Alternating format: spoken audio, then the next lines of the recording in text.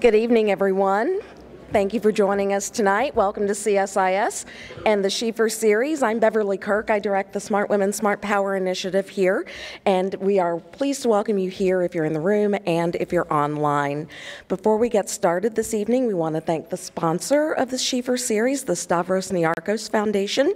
They have supported this series since the very beginning, and we are very grateful for their support.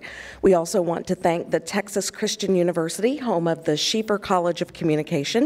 They've been a very important partner to this series, and we're grateful for their support as well. Well, tonight's Schieffer Series, you may notice I'm not Andrew Schwartz, who is normally your host for the Schieffer Series, but tonight's discussion about 2020 challenges ahead grew out of a Smart Women, Smart Power podcast that I did with the experts you see here on the stage about last year's foreign policy hot topics and what we should expect coming up in 2020. And if you're not already a podcast subscriber, I hope you will be after this. And if you're not familiar with the Smart Women, Smart Power initiative, we are celebrating our 5th anniversary this year, and we spotlight leaders from around the globe who are experts in foreign policy, national security, international business, and international development. And tonight's panelists are all certainly leaders in that field. And I'm really excited that we have the opportunity tonight to expand on the podcast conversation that we had, because so much has happened in the mere 3 weeks since we recorded it. Now, Bob Schieffer, over to you. All right. Well, thank you very much, Beverly. And move the podium. We'll get started. You know, when I was growing up in Fort Worth, we had a saying when an unexpected event happened, and the saying was, "Who'd have thought it?" Actually, it was "who'd have thunk it," but I know this is a high-class crowd here, so I'm going to correct the grammar here on who'd have thought it. And it is my opinion clearly stated, that we have now entered the who'd have thought it era of American politics. I mean, who knows what's going to happen next? I was talking back in the green room to the group here, and I said, you know, it's just, we talk about the 24-hour news cycle. We're in a 10-minute news cycle now. And I asked everybody, had they heard some of the late developments of the day? And sure enough, some hadn't. These things are just happening one after the other. There have been major developments today on 3 different areas.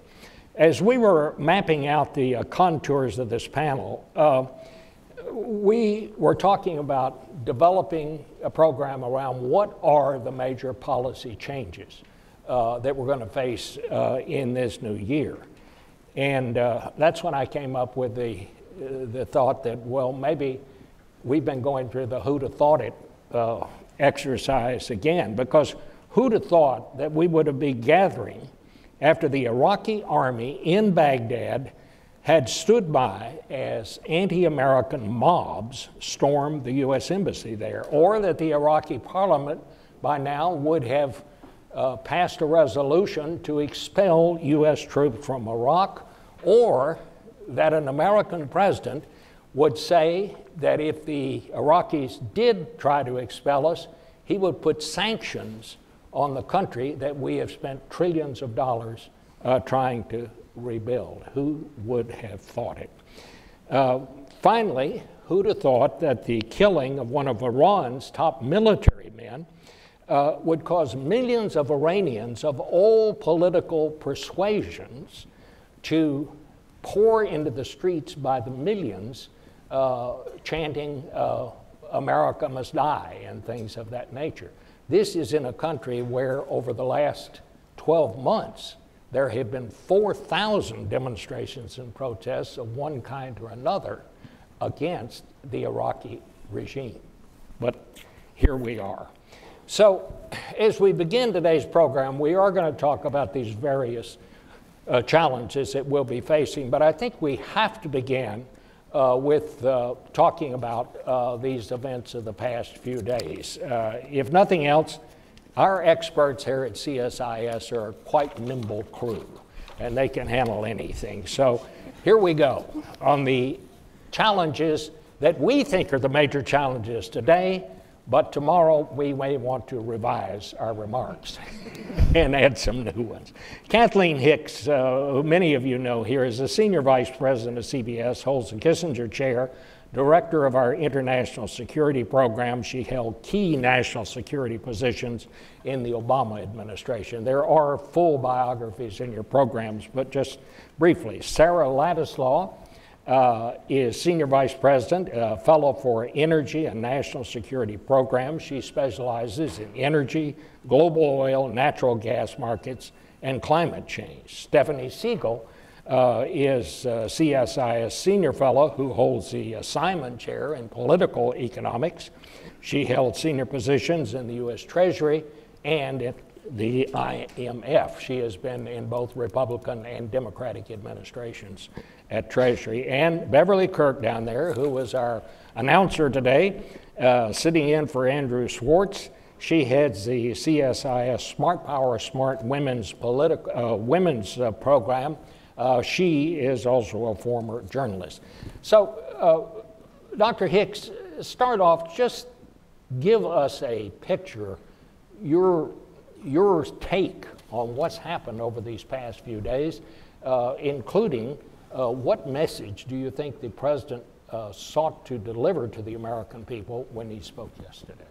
Sure, thanks very much for having us, Bob. And yes, we try to be very nimble, but the world is challenging us at the moment. So let's see how we can do tonight. Let me put this first in context, which is the United States and Iran have long been at loggerheads, of course, over the nuclear agreement. People will probably be familiar that President Trump pulled the United States out of the nuclear agreement. The other parties to the agreement have not joined that pullout. And in the midst of that, as part of the explanation for it, President Trump talked about these irregular or terrorist sponsorship approaches that Iran has been doing, in addition to concerns about the agreement itself. That's the backdrop.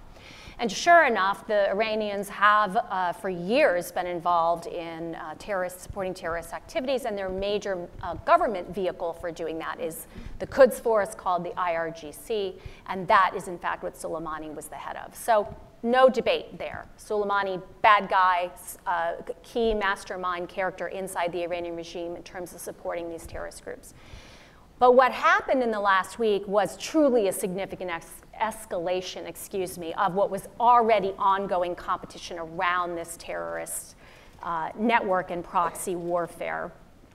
And of course, that was sparked most immediately by the protests around the U.S. Embassy in Baghdad.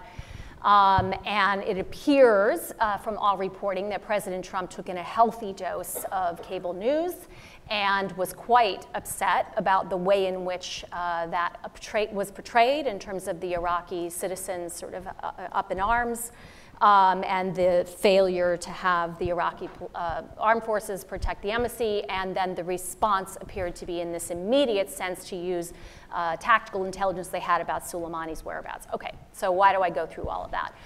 Big issue, I think, first off the bat is I think they wildly underestimated inside the administration and the very small cohort of people involved how the Iranian people, the Iraqi people, and even the American people would react to this. I think they thought of the Baghdadi, before that the Obama killing of Osama bin Laden, and then more recently the ISIS leader Baghdadi killing, and they were not thinking about Soleimani as an agent, if you will, or official, of the Iranian government. But that is in fact exactly how Iran responded to your point, and in fact the Iraqis, because this attack took place inside Iraq, Iraq was not consulted, puts the Iraqi government in a very bad position because there are strong pro-Iranian forces within the country. So here we are. The president's statement, I think, yesterday, while it had very unusual Trumpian elements related to things that are more about long-term campaign promises, it did really, I think, help to calm down the immediate tensions. And that was, of course, in the aftermath of the rocket attacks that did not cause any fatalities from the Iranians. And so I think that has helped create a little bit of space. But I would just caution that we are not through this crisis. The very thing I started with, these proxy groups the Iranians have supporting, that is clearly where they are going next. How this shoot down that appears to be Iranian of the Ukrainian airliner in Tehran plays into that is less clear at this point. It's emergent. But certainly because of the language the Iranians have used, it appears that indirect attacks, proxy attacks, terrorist attacks, such as through Hezbollah, they still consider to be on the table. So I think we need to understand from the administration, and do not yet know exactly what that long-term strategy is for the Middle East, of course, in general, but also in terms of U.S.-Iranian policy. So stay tuned. I think we're a couple days into something that was already in the middle of probably a 5-act play, and I'm not even sure which act we're in, but I'm pretty sure we're not at the closing curtain. And also, sort of in keeping with the theme of the who'd have thought it era in American foreign policy, this just in, after giving briefings to all of the key members of Congress on Capitol Hill, the intelligence committees, and so on, you remember that Republican Mike Lee of Utah walked out of one and said that this is the single worst briefing I've ever had on anything in all my years in the United States Senate. The administration was not giving the reasons that they said they felt it necessary to launch this attack. Well, just within the hour, the president, in an appearance in the Oval Office, said that he did it because they had information that the Iranians were going to blow up the U.S. embassy in Baghdad. Now, this is just totally out of the blue. I'm wondering if in fact our key intelligence people and members of Congress, when this many people get a private briefing on Capitol Hill, the surest bet in town is somebody's going to leak it. And I think if had they been told that, I think we would have already had unconfirmed reports at the least. The other new information, of course, is the aircraft. The question is, was this accidental or was it done on purpose? The one thing that we know for sure is that the plane, it has been confirmed all across the board, that the plane was shot down. It was not an accidental thing that happened there. So at least we know that much. As we're trying to sort this out, Beverly, you've given a lot of thought over the past year with your podcast to fake news and to manipulation of the news. Do you see that playing into any of this? I mean, I think the reason we have to be so cautious about what we report is we have to be absolutely certain, those of us in journalism, before we report anything, and that's not always the case with other sources of news, as it were. That's very true, and that's a very good point. It will be interesting to see what further information we get about the shoot down of that plane. But the biggest concern I have for the coming year, for 2020, is all of the misinformation, all of the disinformation that is out there and will surely ramp up as the presidential campaign gets hotter than it already is and people start voting. And just the lack of trust that inspires in people to trust anything that they read, even if it's factual, even if it's from a known source of information, a credible source of information. But the drip, drip, drip of the disinformation efforts by various malicious actors and the misinformation that you can find very easily in corners of the social media realm, I think it just makes it so difficult for people to know exactly what they can believe. And it puts the onus on the reader, on everybody in this audience, to go and fact check literally everything they read. And as we were talking in the green room, there's just so much information that's so overwhelming. And then you add on top of it, well, there's already a lot of information, now I've got to go try to verify. It just is this drip, drip, drip that causes people not to trust anything, which I think is very detrimental to a democracy. Well, you know, my general take right now is that most people don't believe anything. I think you're right. And I think that was bad last year. And if I were going to make a projection about what's going to happen this year, I think that situation is going to get worse. I don't, because we're now so, Andrew Schwartz and I, Andrew Hayward used to be my boss at CBS News, is why I said that. But Andrew Schwartz and I, in our book 2016, which we wrote about the information overload, which we called overload, you know, the great question is, we have access to more information than any people who've ever been on Earth at any one time in the history of the world. But we're not wiser. We're not wiser. We're simply overwhelmed with so much information that we can't process it. And that is one of the things that makes this so difficult. Sarah, you were going to talk, I know, about climate and about the problems that we face on climate change. I'd like to read or tell you about a news bulletin. Again, this just within the last hour. The president had a session in the Oval Office where he announced the, what do you call it, the rollback of a series of very major environmental regulations. And oddly enough, by accident or design, he did it while standing in front of a portrait of Teddy Roosevelt. Yeah. Who'd have thought it? Well, you know, I mean, I do think, I take very seriously your point about the who to thunk it sort of cycle that we're in, right? And but you know, I think, you know, our job as analysts is to make sense out of all of this in some way, shape, or form, even when we're not able to do it in sort of conventional ways. And I do think that there are patterns, and I'll get to this and how it relates to the Environmental Protection Agency, excuse me, the NEPA, the Environmental Policy Act sort of announcements today, and the broader issue of climate. I tend to think that this administration has some fairly set patterns for how it's acting, both on the domestic regulatory front and with regard to issues of climate change, and also on the foreign policy front. And part of it is about shocking the foreign policy establishment, right? Things that we think are odd are kind of the things they gravitate to. And I think that's by design. Now, I think the thing that I worry about in the case of Iran, just to go back to that for a minute, is I worry that there is a strategy of maximum pressure, which has affected energy markets in a very big way, because, you know, Iran is a large supplier of oil, and that's been, their exports have been affected by the Iran sanctions regime. The security in the Middle East, the largest producing oil region and a very significant natural gas producing region of the world, is also something that's been at issue with regard to all of this. And all along the line, the administration has said, no, we want a maximum pressure campaign to get Iran to do things that, if you just look at the list of things, Iran will never do.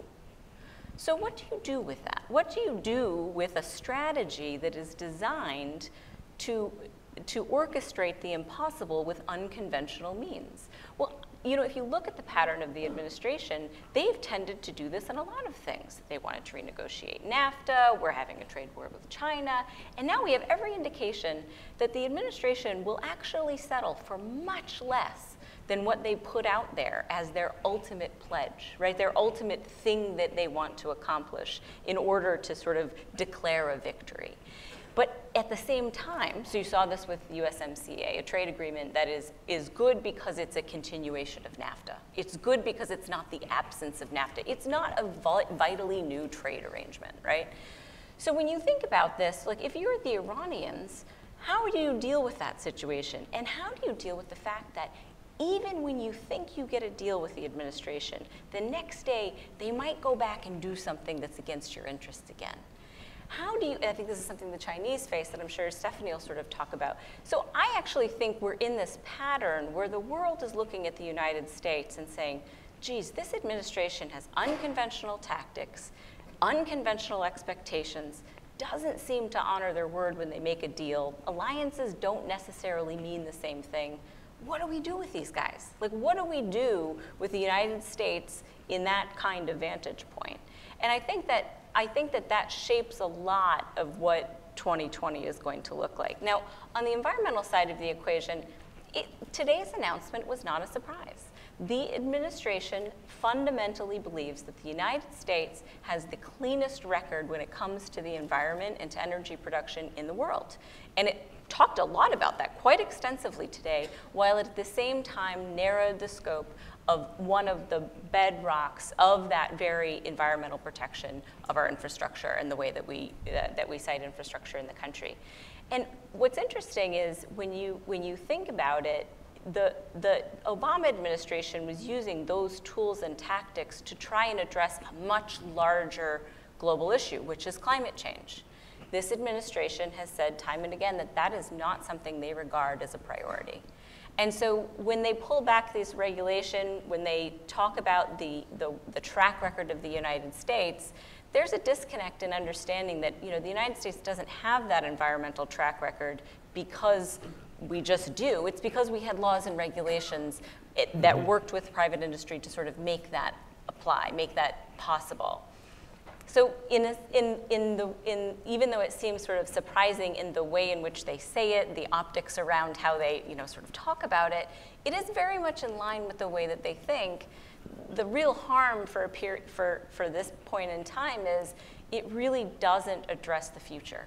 It's a very backward-looking, or at very best, you know, looking at today and trying to unleash economic development approach to thinking about what is a longer-term issue, which is how do we change the energy system we have to be able to, you know, deal with an issue like climate change. Stephanie, do you want to add on to anything that you've heard so far? Well, I agree. Well, I agree with everything that I've heard, and just picking up on a couple of the themes that Sarah raised. This idea of a very uncertain environment. So last year, 2019, was a year where a tax reform had been passed. The year prior to that, there was an expectation that because of that tax reform, because of lower tax rates, you were going to have this big boom in investment, and that was really going to drive economic growth. And that didn't materialize. And the explanation for why that didn't materialize was because there was such heightened uncertainty. There was uncertainty around the direction of trade. Was USMCA going to be renegotiated or agreed to or not? And then what was going to happen with U.S. China and the trade war?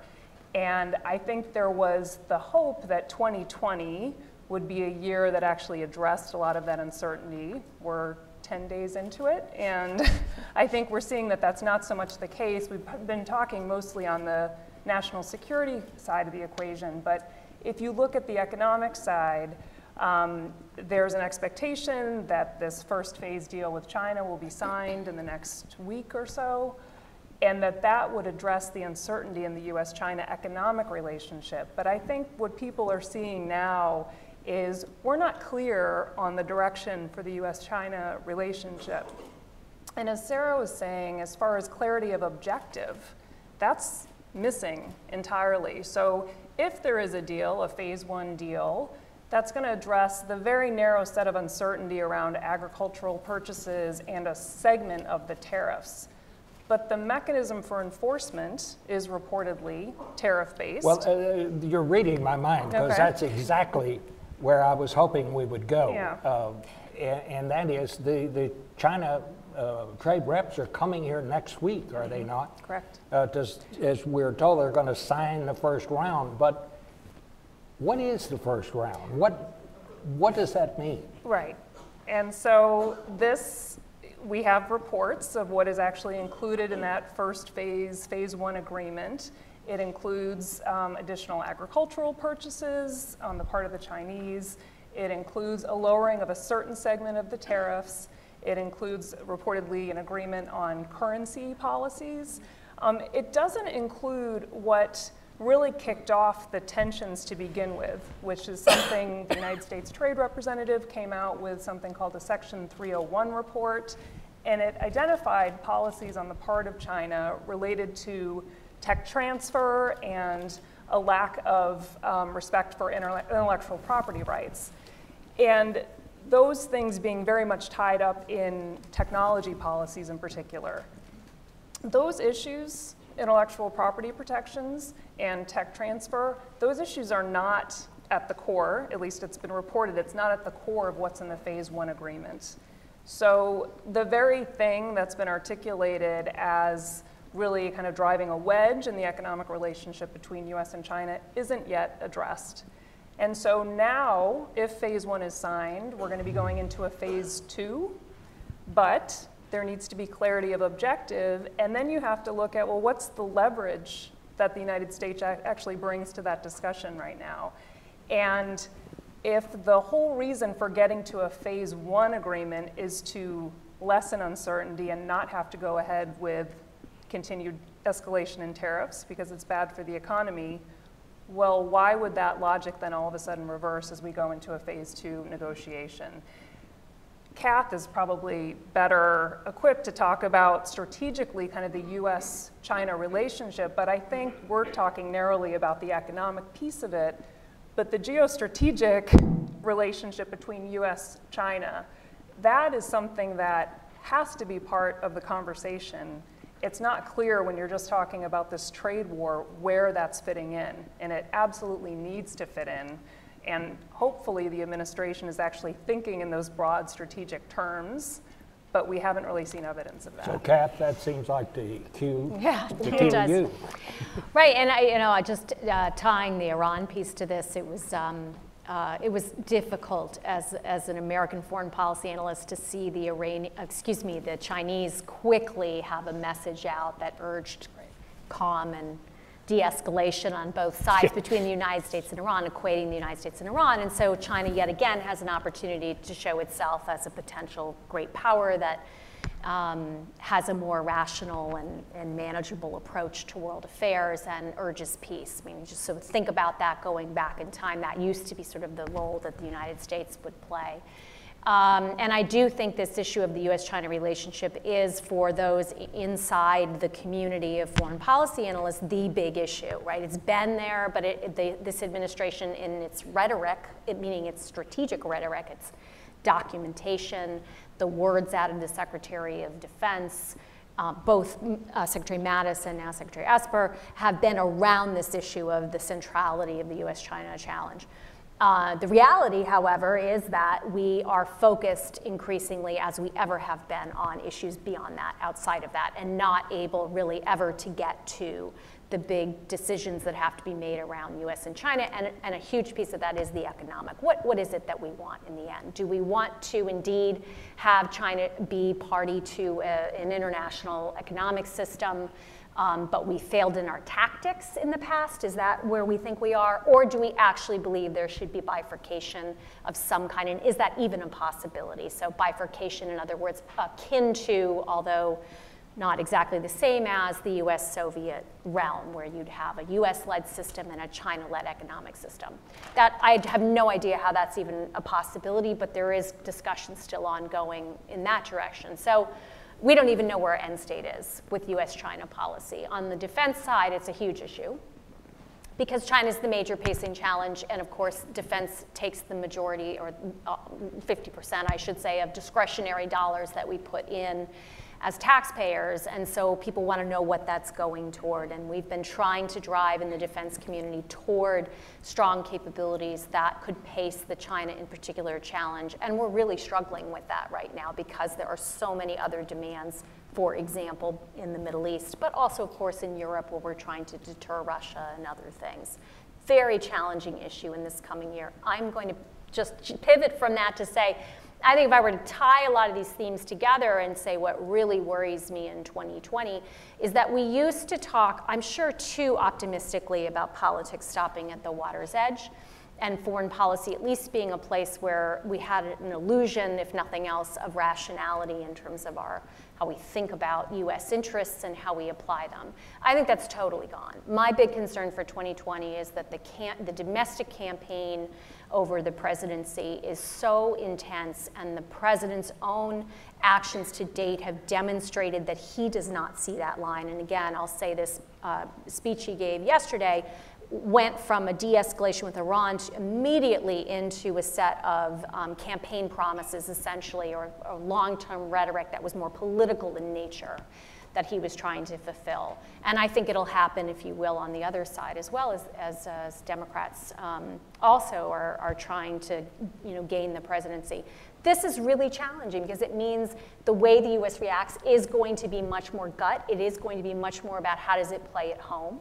And that's very hard for our allies and partners abroad. And frankly, it can create some opportunities for those who might want to subvert U.S. interests in this period of chaos.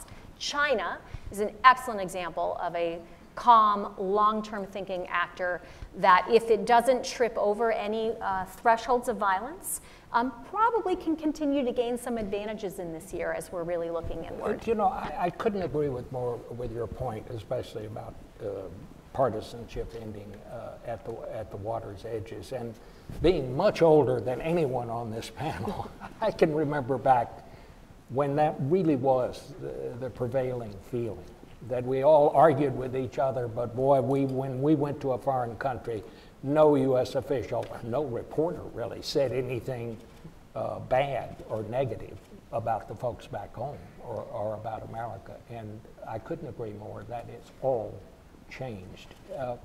You know, I'm not a big fan of polling anymore. I used to be, because it is so difficult now to do. You know, for example, when we used to at CBS do a national poll, we had a sample of 1,500 people. To get 1,500 people, we would generally have to talk to 3,000 people.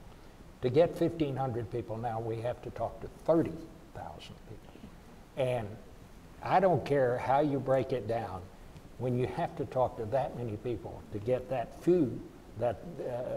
number of people that you can trust, you still have to wonder, who are these people that still answer their phone? I mean, would anyone on this panel talk to anyone on the telephone that you don't know? I don't even do that at the office. Right. You know, because you just never know what's going on out there. And we all have to be wary about that. And Beverly, to the point you were making about this just trust of institutions, I started out saying I'm not much of a fan of polling anymore, but the organization I really respect is the Pew Foundation. And I saw a thing today, they did a worldwide poll. I don't know if there's such a thing, but they polled in 33 countries. And they found that 64% of those questioned thought the president would not necessarily do the right thing in time of a crisis. He ranked apparently in credibility behind Putin I guess, and somebody else, I can't even remember now who it was, but he didn't top the list of people to be trusted. I give no endorsement of this poll. I just simply, it's something that's been published and I read it, but I think it plays very much to your point and also to what Kath is saying here. Well, we're in a different place right now, and I think the most dangerous part of it, in my view, is that our allies and our enemies are not certain what we would do in a time of crisis. And to me, that's the most dangerous place that the United States has been in a long, long time. What I find really interesting is that I once did answer the phone, and it was a pollster on the other line. It was the first time and last time I've ever been called like that. And I did answer the question, but I was a little nervous about it. And then I wondered who was doing the poll, because that wasn't clear, and there were lots of push questions to get you to say yes or no, you agreed with X, Y, or Z. And again, I never did it again, but that lack of trust makes it so difficult to really read the temperature of this country and people around the world, or maybe people around the world are more trusting in order for a pollster to get a result that says 64% didn't think the president would make the right decision in a crisis.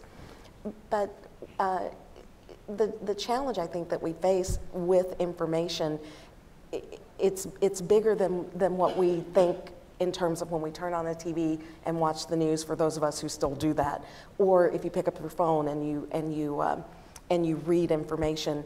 I think the really dangerous thing for it is just what happens when, as you said, nobody believes anything, and that begins to permeate when people in government and in institutions provide information that's critical, and people are like, well, I don't know if I can believe that.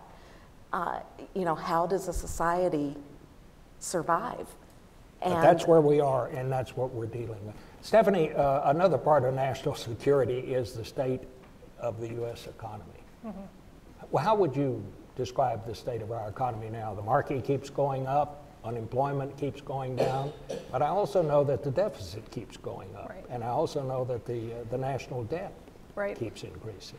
Yeah, so I think the answer to that question depends. So if we look kind of at the headline news coming out of the economy, as you said, I mean, growth is around 2% per year.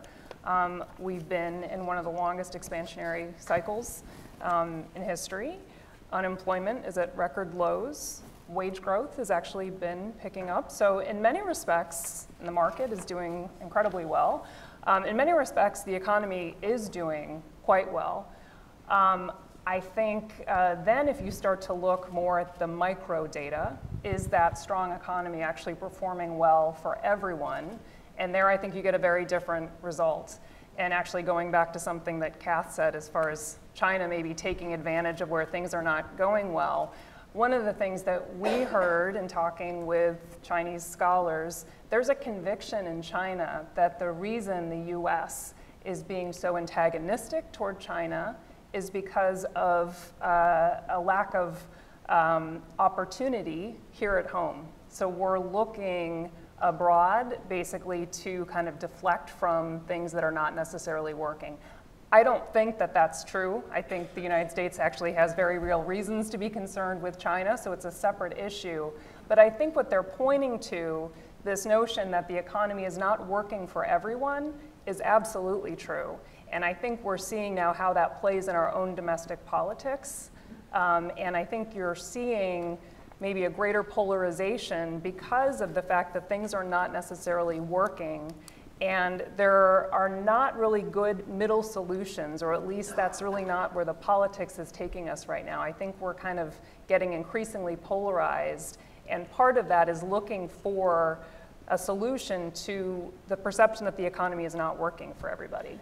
Sarah, do you want to add on to that? Yeah, I think it's a really good set of points because from my vantage point, the one to add some attempts at positivity for the year ahead, the one bipartisan thing I think that I see and feel and hear is organized around fear of U.S. competition vis-a-vis China, right? I think Democrats and Republicans of a wide variety are all very concerned about the U.S. place in the world vis-a-vis China in particular. And in this day and age, to have anything that we're either both afraid of or we can all agree we need to sort of deal with together is an opportunity. Now, whether we're doing the right thing, to execute on some of those concerns with regard to competitive pressure vis-a-vis China is probably, I'm not sure we are yet, but I do think that one of the biggest changes over the last several years has been we went from this place where we really did think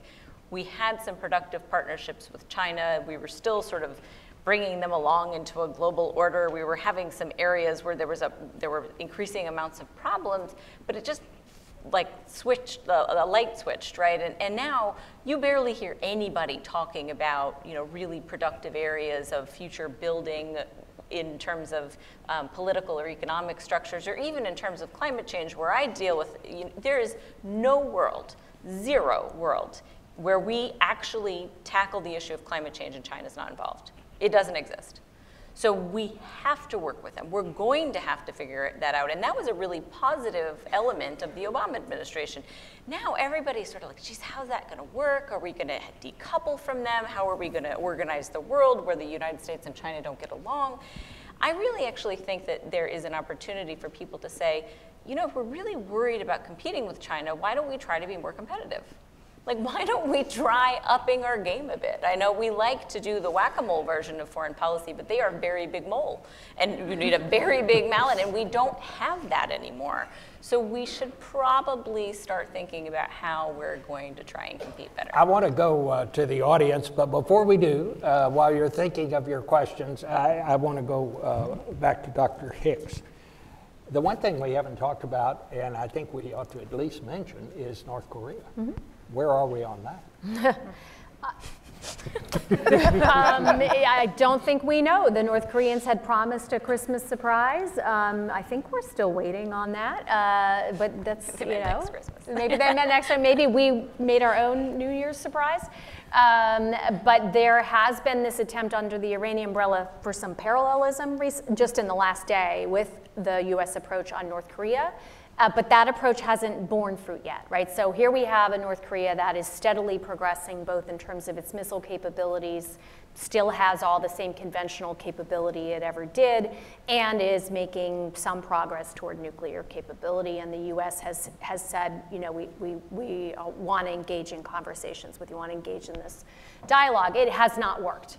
So with John Bolton having left, who obviously was very hard over on North Korea's strategy, I'm not sure what the voices in the administration are right now that are strong one way or another on North Korea, because Pompeo cares more about Iran. So there's a big shift in focus on Iran policy.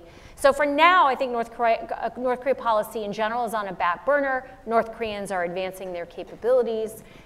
President still from time to time talks about pulling U.S. troops out of South Korea. And in fact, we are still in the middle of negotiations with the South Koreans on the agreement under which they provide support, which they do provide to U.S. military personnel. So the president has been more focused on trying to extract more money out of the South Koreans for that. The big question for 2020 becomes, does the Kim regime in fact make step change improvements in its capability that are truly worrisome, either in terms of range or in terms of the marrying of nuclear and missile capability? Or is there some new normal in the diplomatic realm that gives us any hope of change? Much as the description I think that Sarah had about, you know, what is it we want, what are the Iranians willing to do? There is no reason to think the North Koreans are ever going to give up this regime on their quest for nuclear capability, and they have repeatedly shown that they are willing to negotiate in bad faith over that. So it's a really hard position for the administration to be in, and I honestly think their hope will be to keep it on the back burner, which, with a very different set of dynamics, actually the Obama administration at the very end also was sort of hoping that North Korea could just hold tight through the end of the administration. The Trump administration is going to have to get, you know, they got a longer period of time to go here in 2020 to try the same strategy. One thing I did forget, and I do want to mention, does anyone on the panel think that President Trump is going to be removed during the impeachment proceedings, which are sure to come? I don't. No. Does anyone else think so? Okay, so I don't think we need to talk. All right, right here. And hold the microphone close. You're dealing with an old fellow here who doesn't hear as well as he used to. So. My name is Walter Jurasik. I'm a member of Polish American Congress. And what I ask, and a question as well as a comment, short comment, why don't the politicians build the bridges between the people? And why not? Because for their bridges don't make any money. That's only comment. And the other situation is, all this, what I hear it, is base of academia. I'm an engineer background, and I say that, why don't we look for solution? I'm not understanding your question. Can anyone on the panel help me here? No, not a question. Now, why the politicians? Well, if it's not a question, then don't build the bridges between the people and culture. But we're here to answer like cultural questions. bridges between people. How about this? Because they don't make any money. Thank you very much. I think I got it. You got it? He was just asking why politicians don't spend more time trying to build bridges, like cultural bridges between people. I think that's an excellent idea to give you the answer. And I'm not sure why they don't, but we're in a very, very difficult and very partisan time in American history here. That's the best answer I can give you. This lady. Here, Emma. The microphone's coming. Microphone's here.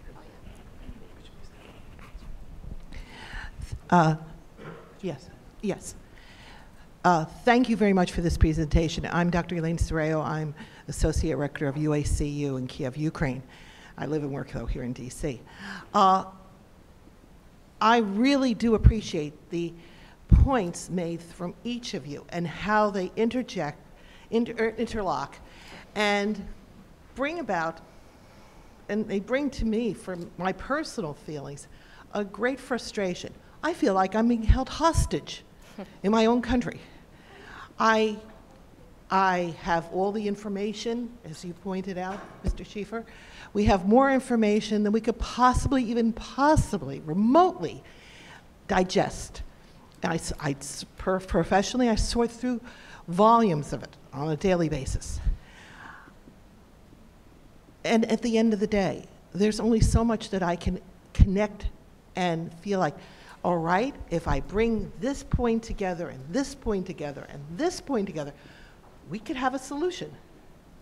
Because in the next 30 minutes, that will do 180 degrees out of the clear blue sky, making no relationship to any of the concrete issues at stake.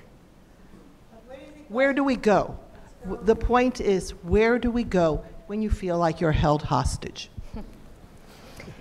Well, I'll jump in and just say I do think, kind of maybe going back to the attempted optimism from Sarah that we've already forgotten, I think there is a lot of continuing opportunity for the people-to-people piece of this, and I'm sure you do a lot of that yourselves. I talk to a lot of representatives of allied countries and partner countries.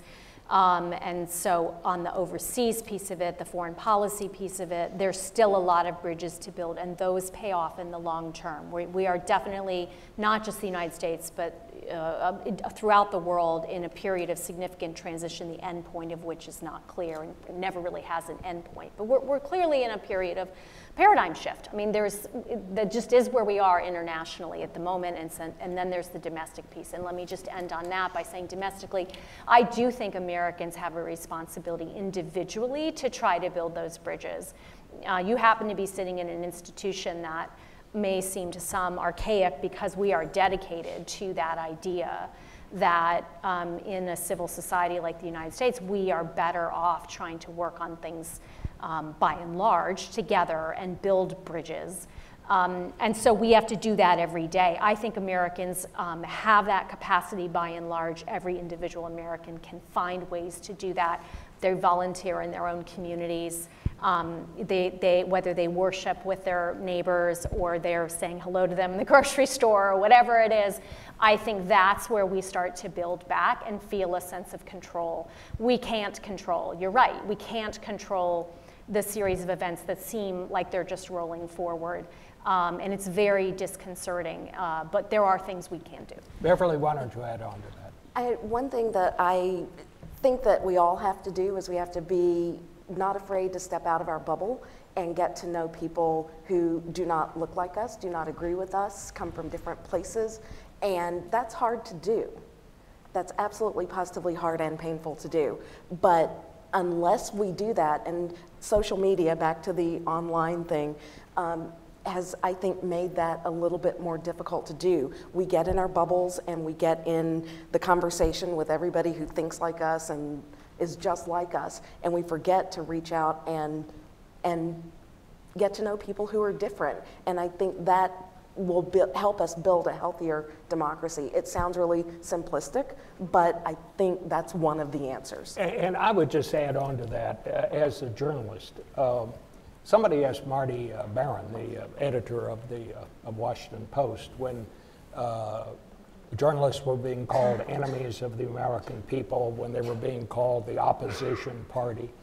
They said to Marty, what do you think you should do? He said, I think we should just do our job as journalists. Mm-hmm. And I think that's what we all have to remember. Don't give up, number one. Don't let them get you down. And just keep at it. How about over there, this lady back? Yes. Here comes the mic. Thank you. By the way, thank you so much. So I know you have been preparing for this program long before 5 days ago. And so my question is, if you had the top 2 challenges, as this topic says, for 2020, what were they and have they changed? Or have we even talked about them this evening? I'll jump in and I'll jump in with one. I mentioned one of the challenges I think is disinformation and misinformation, but another challenge that I want to piggyback on something that Stephanie said about the economy. I have yet to hear a coherent conversation about what's going on in rural America. I'm a 6th generation product of rural America, and I was just there over the holiday season, and the outlook there is a 180-degree turn from what the outlook is here. And the fact that we don't have that conversation is disturbing, and it's creating another divide within this country between people who live in rural areas and people who live in cities. And if we're not talking about how to solve some of the problems of the people who are left out of the economy that's doing well, we're doing a disservice. And I think that challenge is going to continue to grow, and it's one that presents a security issue if we don't deal with it, and deal with it fairly quickly.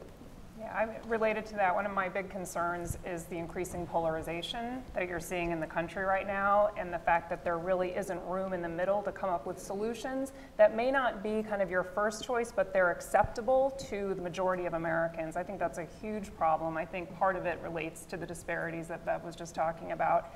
The second thing that I worry about is, so I don't think you can predict crisis kind of by nature. They're unpredictable. I do worry about what is our crisis response, what is our capacity to respond to crisis right now, and do we have kind of the machinery in place to coordinate a response in a way that is thoughtful and appreciates fully the multi-dimensional nature of the world. And I don't feel like we're in the best position right now to do that.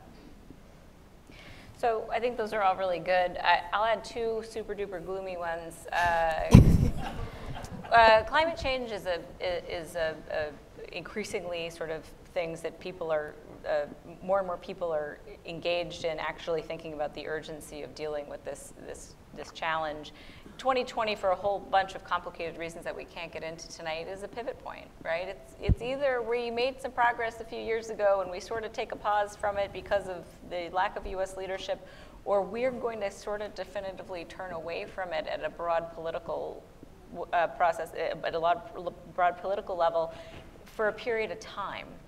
And so I really think the outcome of the U.S. election is going to be a really big turning point in how we choose to continue to deal with that issue. The second one that I really worry about, like if you really want to know what I worry about, I worry about the outcome of the election being contested. Yes. We have talked for 4 years about manipulation in the last election cycle. We haven't solved that problem, and we're still just fighting with each other. It's like fighting over chairs on the Titanic. You know, it's like we're going to have to make sure that the democracy is healthy and that we can continue to have we can have civil discourse about our processes. That sounds alarmist, right? But the last 4 years have been a sort of a continuation of surprise. For me, the surprise is, and I'll be bipartisan about this, we're choosing party over country on everything, just on everything. And there's so much money in the elections, and there's so much time and effort put into arguing with each other. I really worry that we haven't prepared for what that election cycle could be. I hope to hell that I'm wrong. Well, I mean, I think you're absolutely right, though, because we have reached the point here where when potholes and repairing them has become a political issue. I mean, how much lower can you go on the partisanship scale? One more question out here. I'm going to ask this fellow right here.